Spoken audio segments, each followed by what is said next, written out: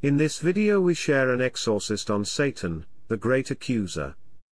The following comes from American exorcist priest Stephen Rossetti. One of our exorcists recently said, "I woke up this morning and was mentally pounded with self-accusatory thoughts of how bad I am and with the thought that I am not forgivable. It was very ugly." Interesting, he had been working that week with an afflicted person who was struggling with demonic obsessions, especially the mental torment of self-hatred. In the Bible, Satan is called the Great Accuser, Revelation 12:10. One of Satan's most common tactics is to incessantly hound people with their sins. His goal is to destroy their sense of self-worth and bring them to despair. Satan hates humans. He envies God's predilection for them.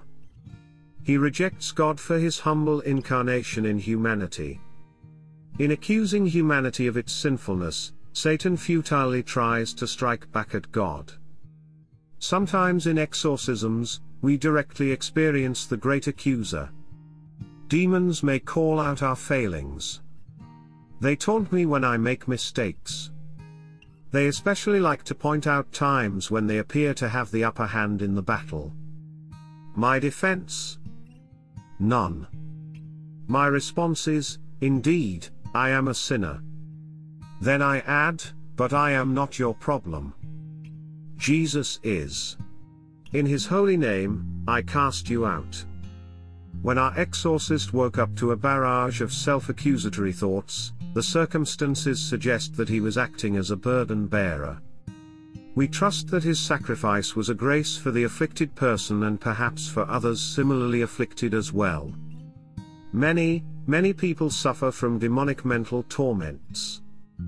Sometimes they are simply of a psychological origin.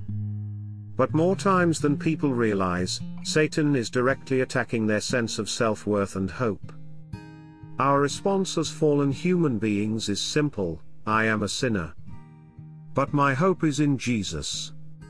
Learn more from catholicexorcism.org. Thank you for supporting my channel.